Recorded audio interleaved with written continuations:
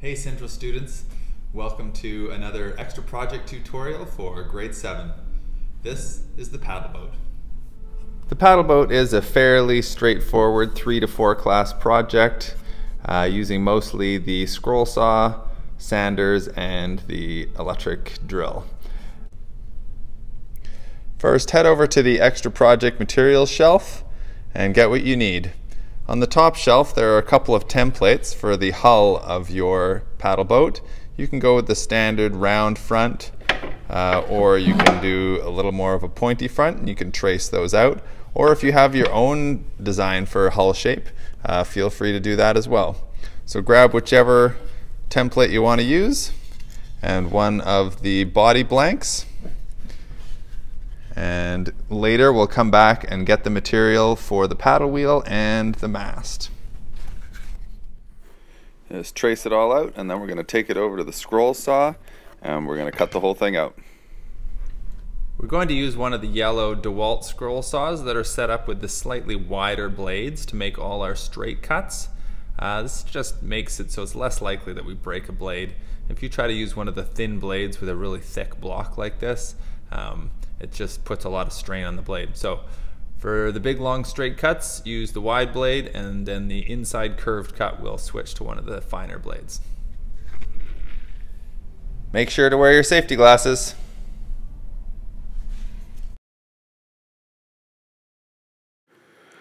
As you're making your cuts, try to stay as close to the line as possible. The better job you do here, the less time you'll have to spend sanding it later. So I'm just going all the way in until the curve starts and then backing the blade out, trying to stay as close to the line as possible, curving around the front here. And once you're done those outside cuts, use one of the finer blades for that inside curve. You won't be able to curve the thick blade that much. After you finish cutting this piece out, hold on to that piece because that's the piece we're going to use for the cabin of the boat later on. In order to shape the hull, to give it that little curve up at the front like a boat, we're going to use a combination of the hand plane and the sander. We'll start out with the plane. Take your hull blank and put it in the vise, whichever way up you think you want to use it. I think this is going to be my bottom. Put it in the vise tightly with that front part sort of facing up like that. Then we're going to use the hand plane to plane down the front of that a little bit. Start about 1/3 of the way back.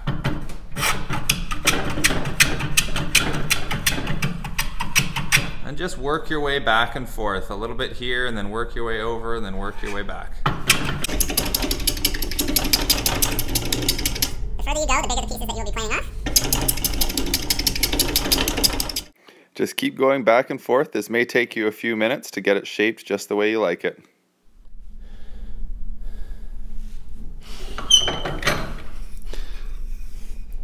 And once you've got a nice little taper, then you can head over to the belt sander or use the palm sander to clean it up. Because I did a fairly clean job with my planing, I'm just going to use the palm sander to smooth that out. But depending on how your planing went, you might want to use the belt sander if you have a lot of nicks and stuff from the plane. Here we go. Just move the palm sander back and forth and check it every now and then to see how you're doing, and just do it till it's nice and smooth.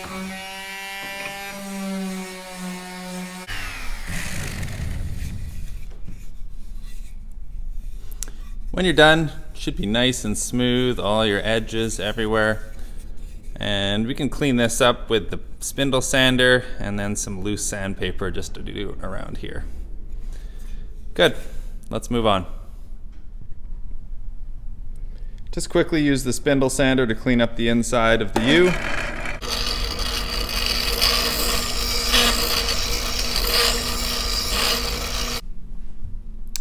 At this point, once you've done sanding and shaping your hull, it's time to put the cabin together.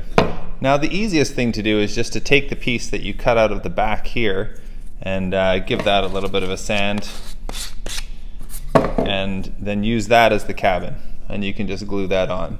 Or if you want to do something different, you can take another piece or another couple of pieces and you can make yourself a slightly different cabin. It's totally up to you. Whatever you do choose, make sure that you take a sanding block and hand sand everything after you've cut and shaped it. These I just cut out on the scroll saw and then shaped with the mini belt sander and then hand sanded the edges. To put those on, we're just going to put a dab of glue on the back and just set them in place. And I'm going to put this piece on too.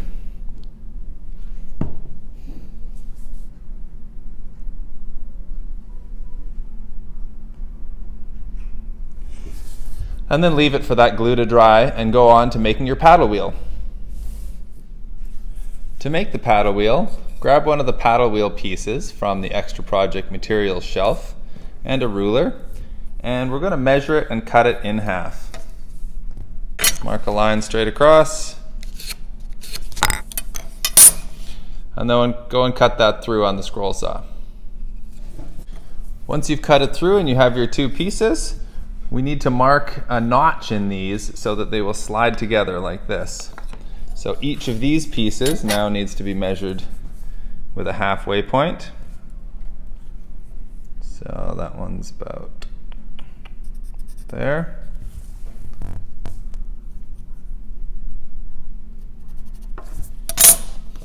And because these are notching in together like this, we're going to use the width of the piece of wood to make our notch. So I'm going to line it up on my little line there and hold it down and trace it.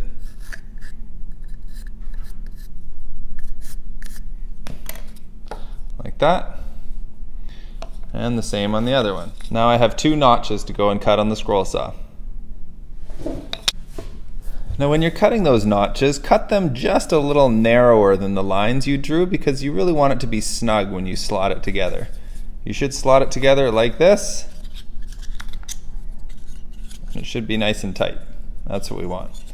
But now what we really want to do is we want to round these corners here so that it just looks a little nicer. So we're going to take it apart for now.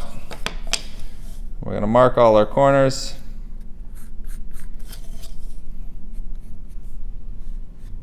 And we're going to go and round them on the mini belt sander. If you've never rounded something on the mini sander before, it's quite easy. We're just going to push it against the belt and then roll it back and forth like this.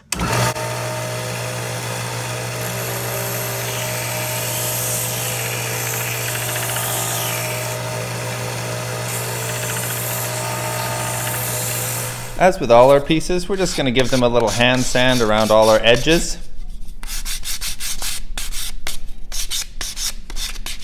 This really helps it give a finished look when you're done, and it just looks so much nicer if it's been sanded. So do that all over. Once they're all nice and sanded, we're going to slot those two together, and then we're actually going to use hot glue to glue them, because the hot glue will be much more water resistant. Just do a nice thick bead along each one of those joins and then set it aside for the hot glue to harden. The next thing to do is to make the pegs, both that the paddle wheel holds onto and also for your little mast at the front. So take two doweling pegs from the Extra Project materials shelf and measure one of them. One of them we're going to cut in half to be these two pegs. The other one will stay complete to be the mast. So that's 12 centimeters long. We'll mark it at 6. And go and cut that in half. After you've cut them in half, ensure you nicely round one end of the doweling using sandpaper. Twisting it as you sand, give you that nice rolled over edge there, so it's not sharp. And do the same to one end of the long piece too, the piece that's going to stick up. Next thing we want to do is just measure for where we're going to drill for the doweling. So measure up 3 centimeters from the end of each side. Put a little mark, and then just put a cross mark in the middle so that we're drilling in the middle. And then decide where you want to put your mast. Generally in the middle there. You can just eyeball that one. And we're going to drill 3 holes, the same diameter as our doweling. We're now going to drill our 3 holes. The trick here is that we don't want to drill all the way through here. So what I'm going to do is just take a little piece of tape, and I'm going to hold the drill up so that it's almost through but not quite. And then wrap a piece of tape around the drill bit. And I know that I don't want to go past the edge of that tape when I'm drilling.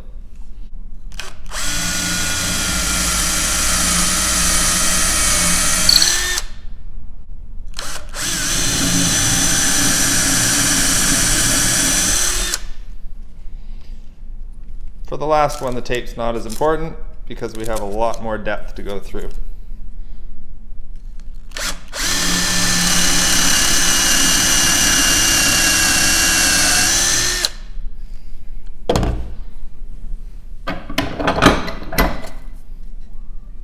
And we're ready to put our doweling in. The next step is to put all the pieces of doweling in place. Take a little bit of glue. Don't just put it on the end, put it down the sides as well. Take a small mallet, push it in the hole, give it a little twist, little tap, wipe off any extra glue, and keep going with the other 2 as well.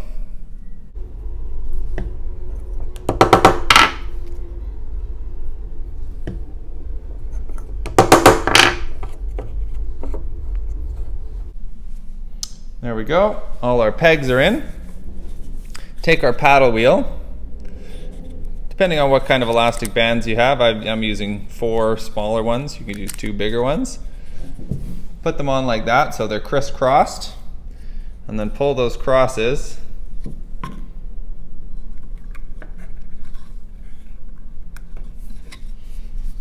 There we go. That's how the paddle wheel sits. To get it to run, you pull it in one direction, let it go. It obviously runs much slower if it's in water. Final step is to make a sail.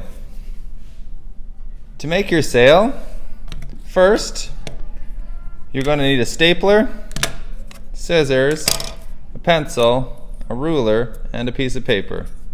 Use the ruler to measure the height of your mast. This one's 8 centimeters.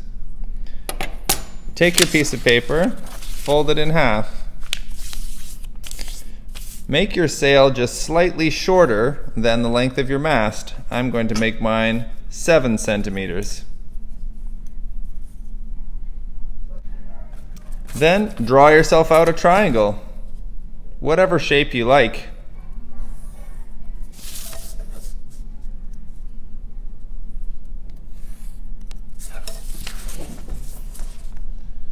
Then cut that out.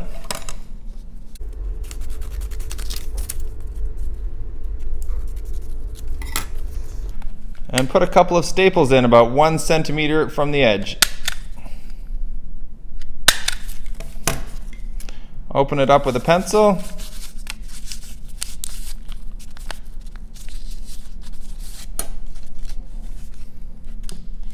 And slide it on.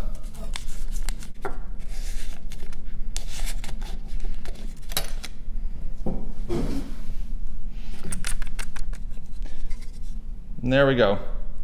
There's your finished boat.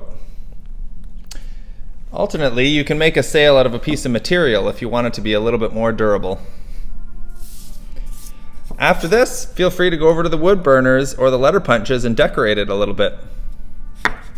Hope you had fun. And there we go. Now the paddle boat's all finished. You can take it in your bathtub. Whee!